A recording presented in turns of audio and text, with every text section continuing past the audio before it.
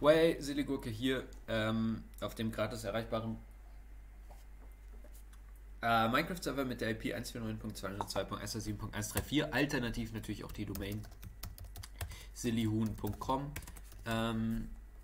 Genau, bitte joinen. 20 Slots, immer einer frei. Wie man sieht, ist hier nur eine Person online und viel mehr Party geht hier auch nicht ab. Es gibt keine Regeln. Ihr könnt hier frei eure perversesten Fantasien ausleben. Ja, soviel zur Dauerwerbesendung und zum Intro. Let's go. Heute schauen wir uns einen Talk von dem The Linux Foundation Channel an. Ein Video von 2019 mit dem Titel Getting Started with Node.js von Justin Reok, Rouge Wave Software. Die Sache mit diesem Video ist wahrscheinlich, dass es wieder eins der Videos ist, das weniger Sinn macht, mit primär Sound und weniger Video sich zu pressen und nur halb aufmerksam. Ich meine, ihr hört ja sowieso nichts und ich bin hier jetzt auch nicht 100% fokussiert. Das wird wahrscheinlich so ein Step-by-Step-Tutorial sein, aber vielleicht können wir hier ein bisschen gratis passives Wissen mitnehmen. Ja, das ist natürlich immer hier unser Plan. Und natürlich die Hauptidee von diesem Video ist, dass ihr diesen Server hier seht und euch denkt, wow, da gibt es ja nichts zu sehen, das ist einfach nur Vanilla. Cool, join ich doch mal und spiele wieder Minecraft wie in the old days. Genau, without further ado, let's pump the video und nicht vergessen auf den Server zu joinen. 20, let's go ahead and get started. Get Thanks started. everybody for showing up. Hope you're enjoying the conference so far. Hope you're not as jet lagged as I am. It's a bit of a journey from the US. So this is getting started with Node.js, and it really is a beginner introduction. Doesn't really assume that you have any existing knowledge of Node.js. Maybe a little bit of JavaScript would be helpful, but we're not going to get into too much complex code. We're mostly going to kind of focus on the architecture and show sort of what it takes to get started right now using Node.js. So, who is this nerd? I'm Justin Riak. I'm the chief architect at Rogue Wave Software. I focus mostly on our emerging open source technologies that we like to focus on. As a company, we provide services and support for community editions of open source packages. So we do not branch, we do not proprietarize, we allow you to get the software from the community and we can provide you with support. In fact, this presentation comes out of a 3-day comprehensive training that we do on Node.js. So please feel free to get in touch with me if you're at all interested in anything like that, and I promise that is the last sales pitch you will hear from me. So what are we going to solve today? Hold on. No, just kidding. Nobody likes the spinning wheel of doom or the spinning wheel of hope. So we're going to talk about how we can use asynchronous processing to be able to return requests back to our users faster. Node is inherently asynchronous, and for anybody who hasn't worked in a language that is inherently asynchronous, it's difficult. It's going to be a bit of a shift in the way that you think about the way that you're writing your code. But this really is ideal for the way that things are done now, right? We're living in a world of distributed computing. Moore's law is no longer being maintained by clock speeds, right? We're not seeing huge increases in clock speeds. We are seeing major increases in the number of cores that we can shove into a system, and we've taken that a step further and abstracted it all out, and now we're looking at microservices running in parallel inside of containers. Maybe we're spawning 5,000 replicas of a small machine learning process to spin up for 20 seconds and read some data and spin back down. And when we're doing all of that work in parallel, we really need a way to distribute that code and make that code very atomic. Anybody who's familiar with the concept of a 12-factor app, probably if you're working with containers, you're starting to learn some of those fundamentals. Node is actually an ideal language for doing something like this because it is inherently asynchronous and it's very small and very lightweight. It is built on industry standards, and it's been vetted against thousands of production systems. It's an extremely popular language right now. So what else else are we going to solve? This is probably the more valuable part of working with Node.js. So in the past, this is what a development process or team would look like, right? We'll have back-end servers. These are exposing data or services to front-end applications or front-end servers, right? And maybe we're writing these front-end apps in HTML and JavaScript and CSS, and so we have our UI developers who are familiar with JavaScript who are writing this part of the code. Meanwhile, we have another silo, right? Our back-end servers. These are our back-end APIs and back-end systems, and maybe these are getting coded in PHP or Perl or Java, right? So this should look pretty familiar for anybody who's done any type of development over the last, say, 15 years. But now we can do this. Now we can have a DevOps team only code in Node.js. We have an app farm, and our app is served up from both the back end and the front end using JavaScript, using Node.js, okay? That's an important concept here, right? So people who have been good at doing JavaScript development for a while can now be more useful at doing back-end development. We can do back-end and server-side development in JavaScript, which is very useful for the way that we're sort of converging our development teams these days. So this allows us to code our front end and our back end using a single language, okay? Which, if you think about this in terms of agile methodologies and Scrum, it's a lot better when we're having a Scrum meeting or something like that, and the technical folks in that meeting are all capable of understanding and speaking the same language. So a little bit of an overview of the language. By the way, stop me at any point if you have a question. I'll do my best. It was created by a guy named Ryan Dahl in 2009, and really was just created mostly to deal with these concurrency issues that we were talking about before, right? So when we start thinking about distributed compute and parallel compute, we have to start rethinking the way that we write code. We need that code to be useful when it's concurrent, right? A single JavaScript process is single-threaded by default, right? We have one engine, in this case the V8 Chrome engine, which is our JavaScript interpreter, and that is a single-threaded process. But as we'll see in a moment, Ryan Dahl sort of famously, over the weekend, built a layer between the V8 engine and the JavaScript interpreter. And we'll see a picture of that in a minute. But it's built on Chrome's V8 JavaScript engine. So again, this is important. When Node.js does not use its own JavaScript engine, right, it uses an industry standard engine. But what it really does is layer some tools in front of that engine that allow us to do concurrent coding. And if that doesn't make sense right now, don't worry, it will in a minute. We'll see a picture. It is single-threaded, asynchronous, event-driven. We can achieve vertical scale by adding additional CPU cores. And there are actually conventions within the language where in just a couple of lines of code you can tell Node.js to fork off a certain amount of worker processes to match the number of available processors on the server in which the code is running, so it can auto-scale to the environment. Again, very ideal for something like a container environment where we may not necessarily know the sizing of that environment. And we can use JavaScript on the browser as well as in the server, which is going to minimize this mismatch between the environments. So for instance, I can do all of my form validation in a single app, as opposed to having to do form validation on the front end and then repeat that validation again on the back end.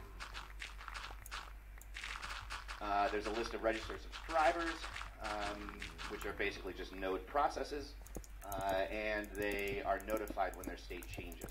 Okay, so you have a pub sub, or a topic-like pattern happening between worker nodes and a master node. And that master node is able to communicate down to the worker nodes, and the worker nodes can communicate back up to the master using a topic kind of pub sub methodology. We also have NPM. This used to be called the Node Package Manager. Now you're just supposed to pretend that the node doesn't stand for node anymore, because this has become a general sort of JavaScript module repository, but the vast majority of these modules are for Node. So anybody who's familiar with, maybe pip in Python, or CPAN in Perl, or NuGet in .NET, you already know what NPM is. It's just a package manager for installing dependencies for your Node applications. Als ob es heutzutage noch Leute gibt, die, oh mein Gott, CPAN kennen, aber nicht NPM. Da bin ich einfach zu jung für den Scheiß. NPM is not only the fastest growing module repository and dependency repository out there, but it's also the largest, compared even to things like Maven Central right here for Java, right? So any Java developers like myself who are using Maven, you're like, oh, there's a lot of modules in there. Yeah, well, NPM has, you know, almost 4 times as many at this point, and continuing to grow very quickly. So just sort of a general overview here, sort of pros and cons of using Node. On the good side of things, it is very lightweight with an extremely low memory footprint. It is a true cross-platform environment in that server and client-side code can both be written in the same language as we talked about before. It is very fast. Its asynchronous nature allows it to be just about as efficient as it possibly can be. It is very popular. Lots of popularity right now. I think it has sort of the same appeal that a language like Perl had in the late 90s, right? This shared repository of well-written dependencies, but it's just a little bit more advanced of a language, right? But I think that's why it's catching fire the way it is. There's already a lot of people who understand JavaScript, and so to make the transition to Node is just not that difficult. You need to learn a little bit more about the additional modules that you can use in Node and learn a little bit about NPM. Get familiar with some subjects like semantic versioning and things like that. But overall, if you've done JavaScript development, it's pretty easy to make this transition. Semantic versioning it is full stack web development, and it's highly extensible. Now, on the bad side of things, the V8 engine does have a 1.7 gigabyte memory limit. Okay, that means that we have to have multiple V8 engines processing in parallel if we want to be able to use more than 1.7 gigs of memory within our application. And again, we can do that by taking advantage of Node's clustering functionality. So this makes a vertical scaling challenge, but workarounds do exist. Module versions can get a little bit confusing. For the most part, people are conforming to semantic versioning, which does make your life easier, but not necessarily. Open source governance is not flawless. If anybody's familiar with the left pad debacle from a few years ago, this was a really big deal. There was a module in Node, it was like 18 lines of code. It was a very small module. And the purpose of that module was to insert spaces, left tab spaces, so that you could align text. This thing was used all over the place. All right, tons and tons of apps were using this. The maintainer got angry and pulled the module off of NPM, literally breaking the internet. It's a very interesting story to read, but a good reminder for everyone. Angry? You have to be careful about your use of open source. Ich dachte, der hat eine Sicherheitslücke gefunden. Okay, der erzählt auch wieder was anderes.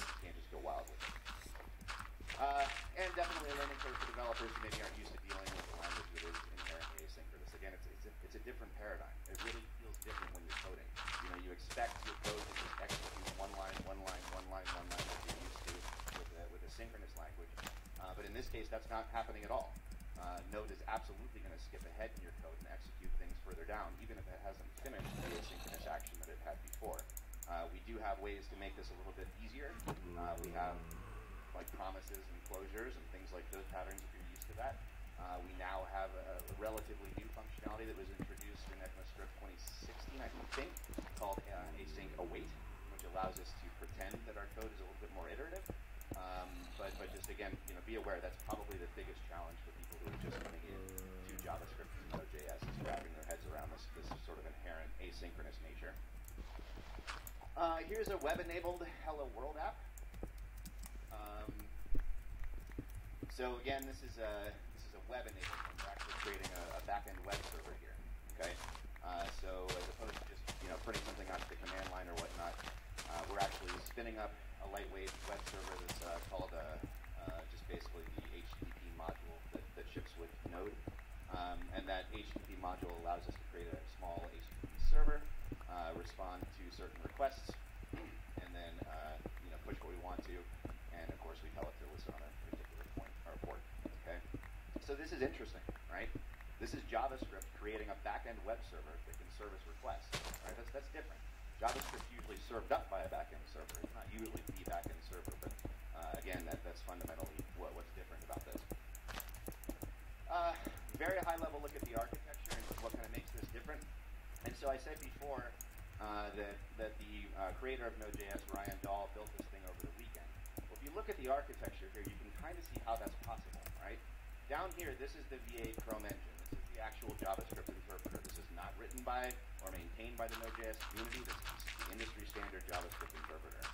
But what have we done here? We're asking our app to pass commands to the Node engine. This is proprietary to Node.js. We have some miscellaneous libraries that we might hit to access the operating system.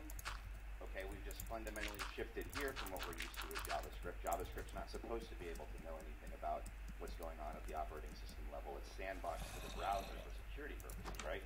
You wouldn't want somebody able to just access or just run some arbitrary JavaScript code on your laptop and get them access to your operating system. But Node, of course, has to do that because it's running on the back end. So it has some special libraries specifically for accessing things about the operating system level. Then we have this interesting thing here called libuv. Libuv is a very fast event loop. It's an event loop that was created in C++, specifically for Node.js. Now it has found some use in some other applications as well. It's completely open source. But this is the magic. This is what makes Node.js so different.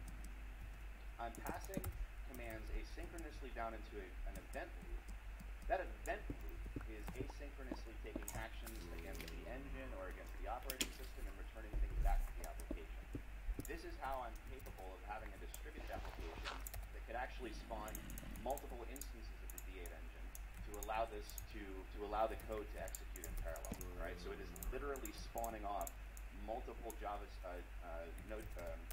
processes on the server to go and service a single JavaScript action. Okay, so you're writing code, and when it executes, that action actually goes into its own isolated V8 engine instance and executes it and returns something. So this does a couple of things for us, right? So first of all, it makes it very easy for us to be concurrent. In general, if you wrap your head around the asynchronous semantics of the language, you shouldn't even really have to think about this. It just kind of works that way. Oh mein Gott, it ist der also leise. makes it inherently thread safe. Okay? Because das ist volle Lautstärke. is single threaded, and because we're running these multiple JavaScript actions inside of isolated, separate V8 instances, they are running in their own thread. They are thread safe inherently. Another way of looking at the same architecture. Here's our app passing commands into V8. Here's these special Node.js bindings, and here's this event queue. And it really just is a queue, right? It's a loop. Events come into the queue. They're read off the queue in a loop. If we have a blocking operation like a database read or a file system read, then this will block, but that's okay because the next event queue can be sent out into another instance of V8 and execute in parallel. Okay, so this is where the magic happens. But if you look at this and this, these two pieces here, we're just kind of stapled on to JavaScript, and that's how Ryan Dahl was able to create Node.js in a weekend. Right? He didn't really write that much code. He just kind of put together some libraries that made sense to work together. So, for the most popular programming language out there, with the biggest number of dependencies and modules out of any other language, it's pretty impressive that we really kind of cranked it out over a weekend. He's a very smart guy if you ever get a chance to meet him or talk with him. He doesn't like conferences. He's not a big public speaker, but he does attend some of them. You get a chance to hear him or speak with him, I highly recommend it. He's a very smart guy. Okay, so how do we actually get Node going on your system? Well, it kind of depends on your operating system.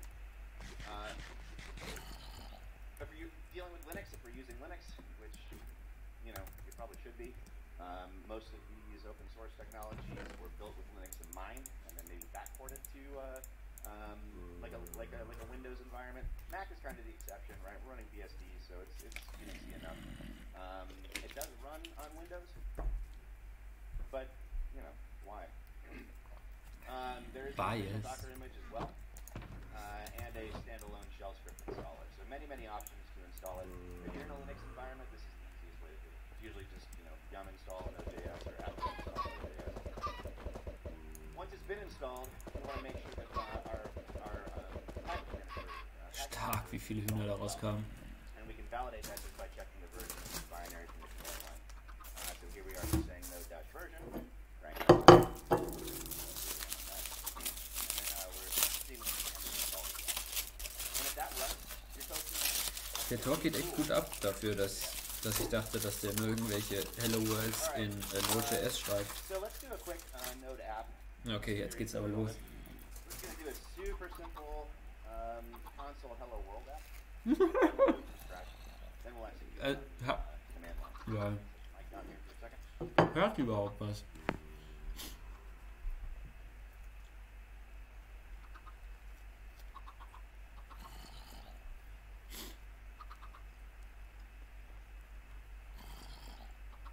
Ah ja. Mac-Hintergrund, ich sehe schon.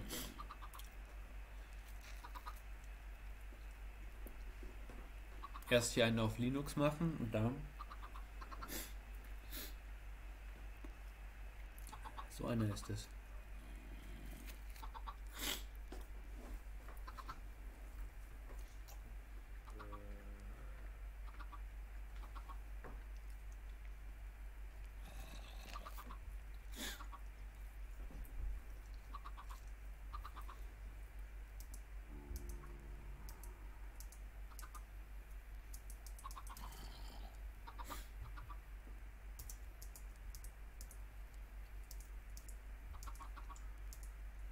So a couple of things to note on this. To note. You're reminded at all of Perl, Python, any of these languages that feel almost like scripting languages because you can run them right from the command line without having to do a build necessarily, right? You should be reminded of that because you can, right? Now, if we have dependencies and things like that, which most of our more complex apps are going to have, then there is a build process using npm. But all that build process really does is download modules, which don't have to be compiled, right? They're just being interpreted by the data engine, right? So you get to just kind of start real quick without having to do a whole lot of planning, without having to worry about a bunch of build files and stuff. For the most part, the IDE is going to do a lot of work for you. So.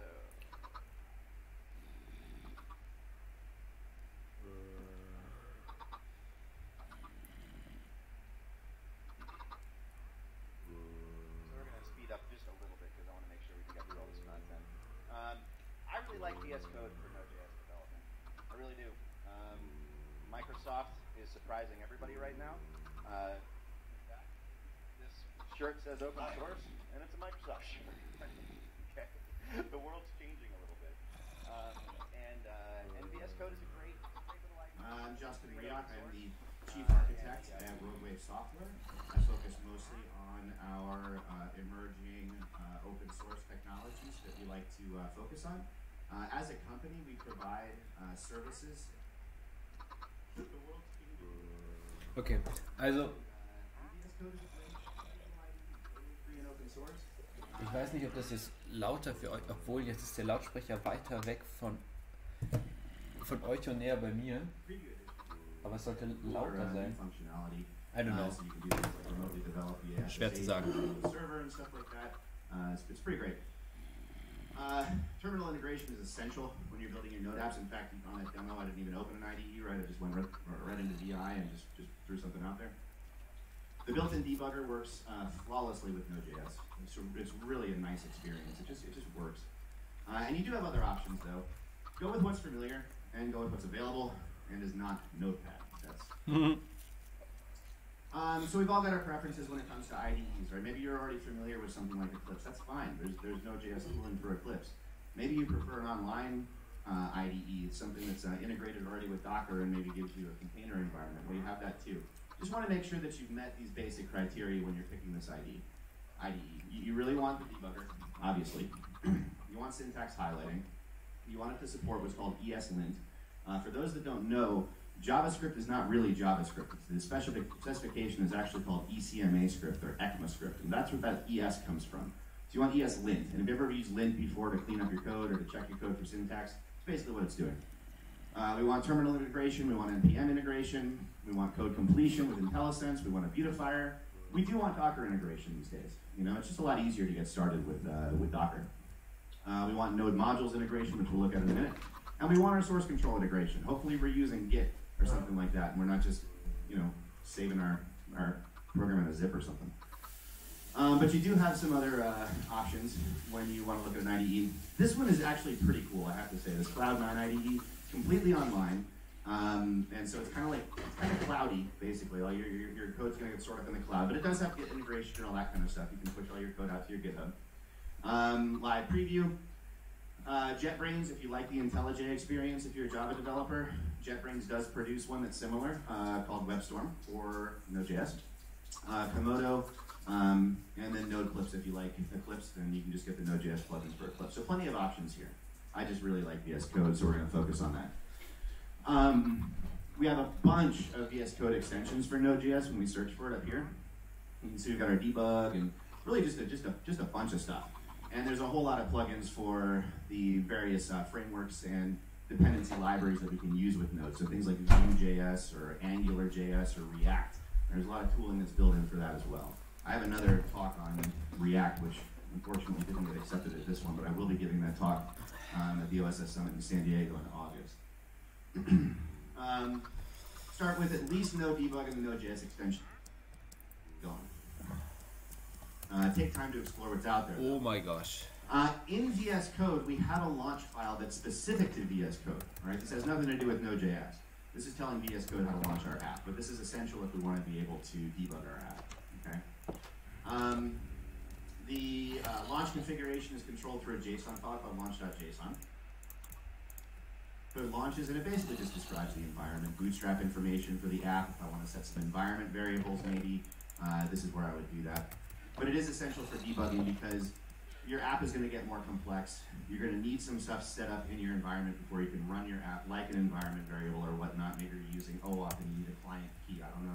You're going to be storing stuff in an environment variable. And it won't launch properly without that environment variable being set. So you need to tell VS Code what the environment should look like. Komm schon, Kühe, ich brauche Kühe. JSON file. So let's take a quick look at the debugger.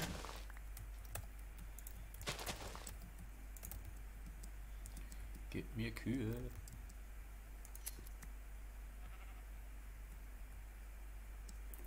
Oh, ich bin offen im Video. Ich schaue jetzt ein Video am Laptop ohne Ton und eins am Fernseher mit Ton und der ist hinter mir. Ach egal, also mein Setup ist absolut fucked up. Aber naja, eures ist ja noch mehr, weil ihr habt gar kein Bild. LOL! Außer ihr habt jetzt auch das Video nebenbei abgespielt. Okay. Was anders keinen Sinn machen würde. Start.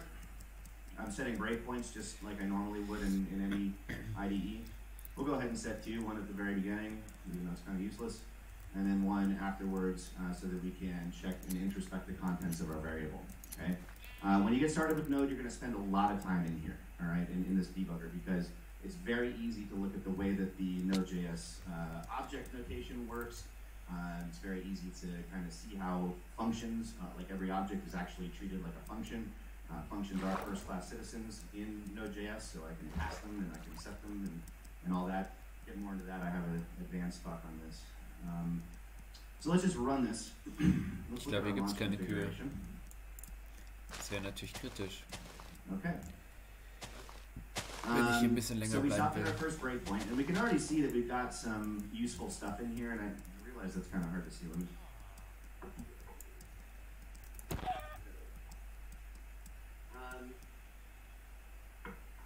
So I'm not going to go into the contents of all of this right now, but I do kind of recommend you poke around in here because you're going to get to learn a lot about what Node's actually doing in the background for you. But we can see that we have defined our concepts, which is hasn't been set yet. Currently undefined. So let's move to our next breakpoint. And great, we can see that our variable has actually been populated at this point. We can introspect it. We can set a watch point on it. Really anything that you'd expect to be able to do in a debugger we can do here.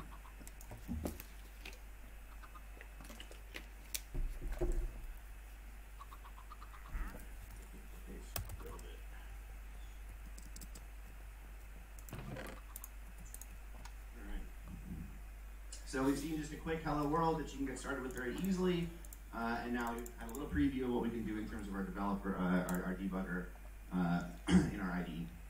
So this is the basic lifecycle of a Node app. We're going to create and clone an SCM repo, hopefully. Again, hopefully we're using source control, like good people, right? But if not, you can just create a folder. If you're going to use Git, set up your ignore files and whatnot. You want to initialize the project. This is the best practice. I haven't done that yet. The very last demo shows that. But npm init will set up a file called package.json that we're about to see. And that's like your build file. That's where all your dependency information is housed, as well as some meta information about the app itself. npm init will set that up for you automatically. And a lot of IDE plugins and extensions will do that too. Then you just get to it, start coding, commit as normal, and then build. So in our target production environment, we're going to run this npm install. That's going to download in all of our necessary dependencies. When we see our package.json file in a minute, this npm install will actually go out to the npm repository, pull all the modules down, which is effectively the build process for Node, because again, we're not compiling anything. This is what the npm init kind of looks like. So you see it's going to prompt you for some information, things like your Git repo, author, your license, which should always be GPL3. And then it's going to generate your package.json file based on that. Let me just talk through all this. Alter, diese License Node. Okay. So now let's turn this into a proper Node application, or what we should really be calling a Node module. Even large Node applications are still considered a Node module, right?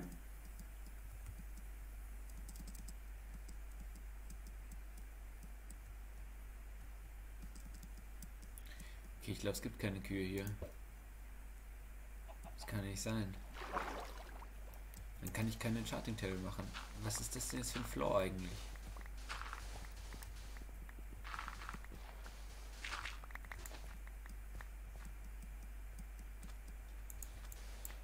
Kann man das mal jemand sagen?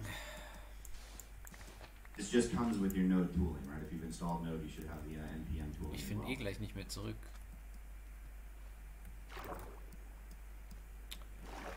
Oh. Was ein Should I have the script in there? I'm just going to kind of leave all this blank. But this right here is the package.json file, right? So let's say it's okay. Yes. When we cat it out,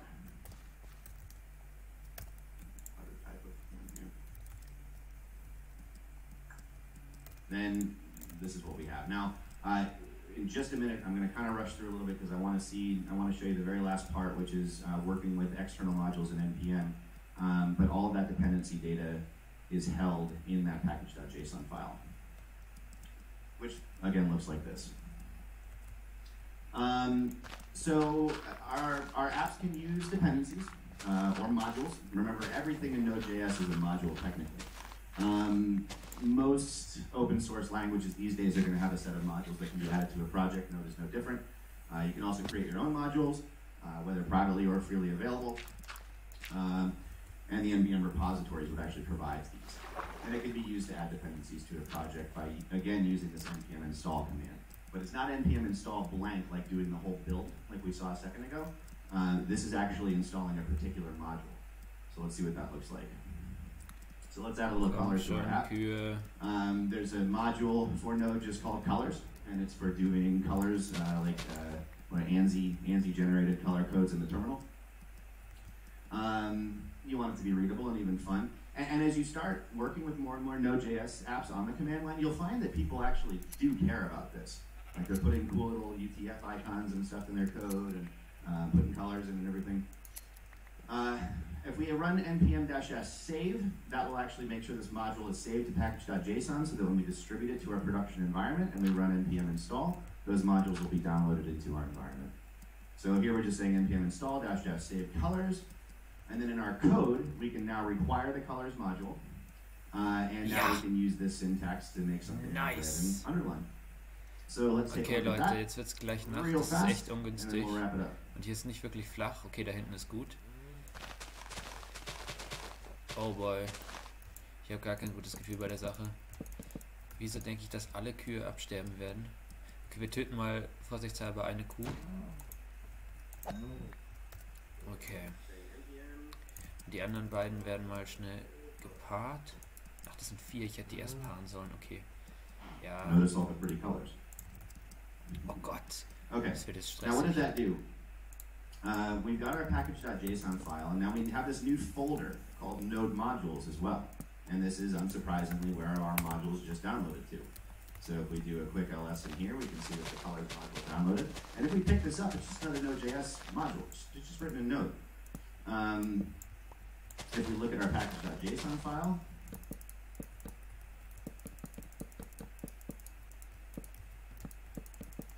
we can see that we now have a dependencies section in here, and it automatically picked a version for me. And I can use semantic versioning syntax here if I want to enforce some stuff. And then at this point, if we run npm install, even if we don't have that Node modules folder, jetzt habe ich kein that module for us again. Keine Tür dabei. Das kannst du mir nicht erzählen. Okay, die müssen jetzt da eh erstmal rein, bevor hier irgendwas weitergeht. Komm schon, Leute, bevor die Mobs kommen.